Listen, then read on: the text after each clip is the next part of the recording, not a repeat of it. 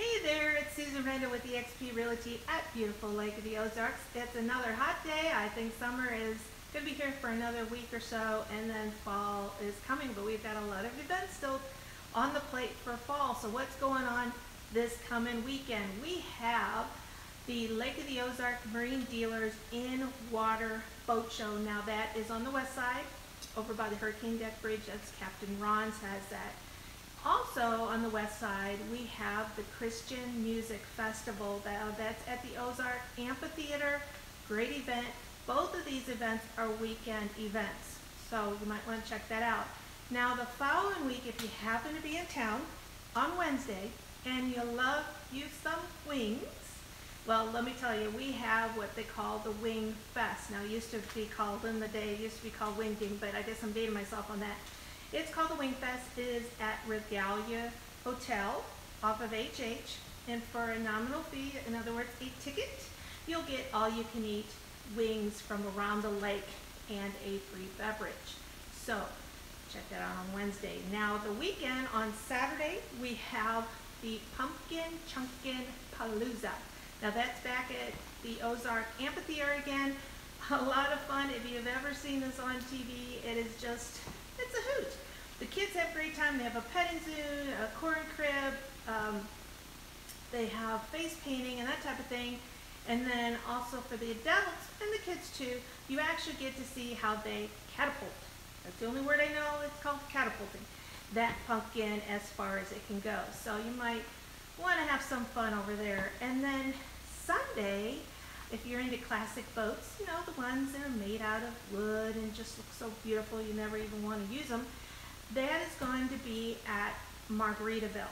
They have an event there. It's kind of called a cruise-in of some sort. And so if you have a boat, you want to participate in it, check out the website. Alrighty, what is going on in real estate?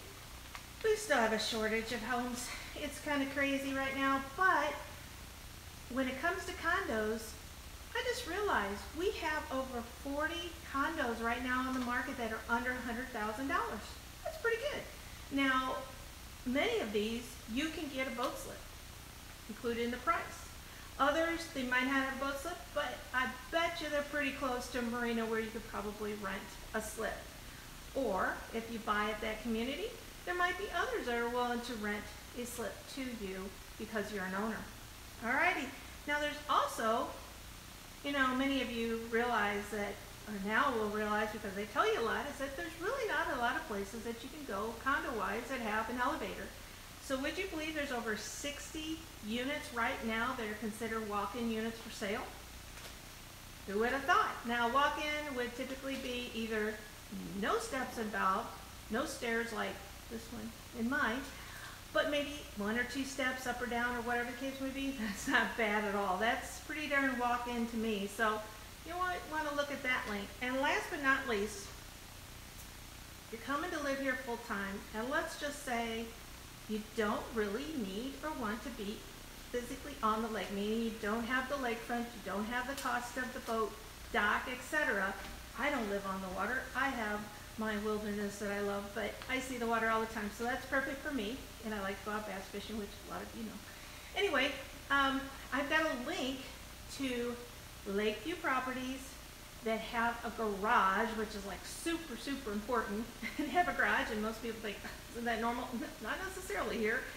And also have access to a slip. Either it's available for sale, or there's one for rent nearby, or it comes included with a community slip. So check out that link. And as always, if I can help you with any of your real estate needs, feel free to reach out. Until next time, bye-bye.